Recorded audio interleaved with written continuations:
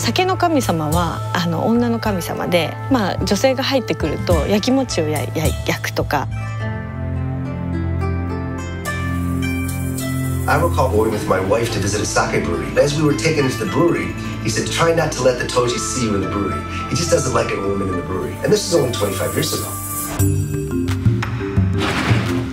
でいろんな本とか買ってみたんですけど、なんでこんなお酒ができるんだろう、もっと知りたい。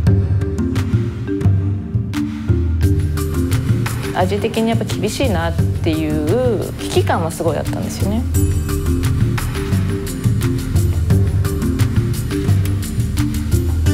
I was offered a glass and I just thought, this is real sake.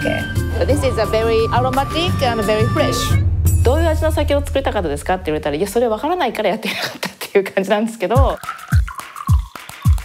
当時として、自分がこういう酒を作っていくんだと。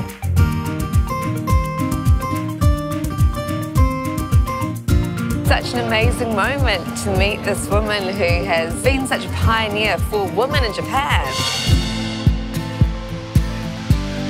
すごいね。絶対妥協せん。たんびに教えてもらえるんで、すごい勉強になるんですよね。何ですか？すごい好きです。美味しいです。Thank you 女性がどんどん意見というか意見を入れていくと日本酒ってもっと楽しくなるっていうか。すっごいいいと思うよ。乾杯。それってこんなに幸せなことなのかって